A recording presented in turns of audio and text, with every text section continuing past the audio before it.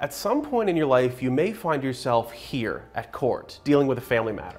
It could have to do with a divorce or a separation, a child custody negotiation. More and more Canadians are finding themselves in these courtrooms and right there in front of a judge, but without a lawyer to represent them.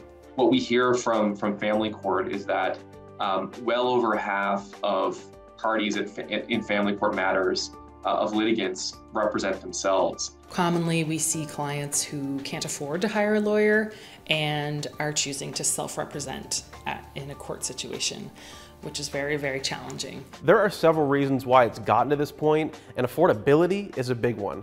People can't afford gas, rent, groceries, basic necessities, so lawyers are out of reach.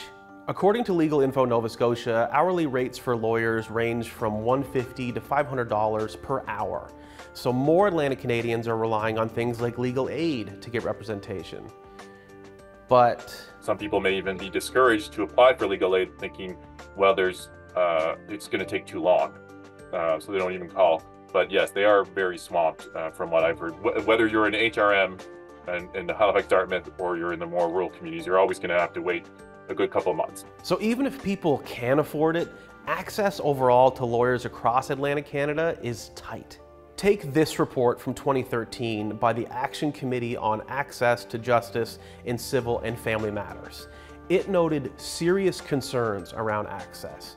Now, fast forward to 2020, former Chief Justice of Canada Beverly McLaughlin said access to justice in civil and family matters was then at a crisis in Canada. To make matters even worse, there are factors outside of a client's control, even if they have the money and can afford a family lawyer. We certainly have clients who have the means to hire a lawyer and they have to go off island to find a lawyer who can address their needs. It just adds a layer of complexity and cost and travel expense and extra confusion and stress. In a moment in people's lives, it's already confusing, expensive, time-consuming, and stressful. People living in rural areas of Atlantic Canada are having a harder time finding lawyers to take them on. And as cities get bigger, so do the law firms.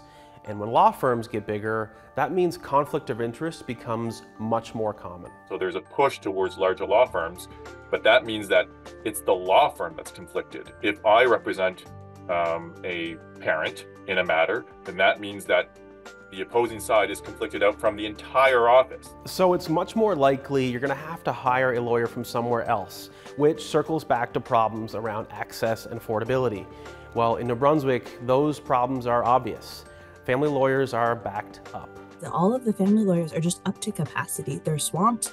You know, many of them are actually they're doing their best. What they're saying to people is not, you know, I don't care, or this isn't worth it financially, or whatever. A lot of what they're saying is we do not have time, we do not have the staffing to be able to serve you and advance your case in a timely way. That's leading people to represent themselves in court, which is hard on everyone in the system.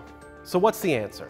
Well, experts say that legal aid in the Atlantic provinces needs more resources, it needs more lawyers, and the provinces need to open up who qualifies for legal aid.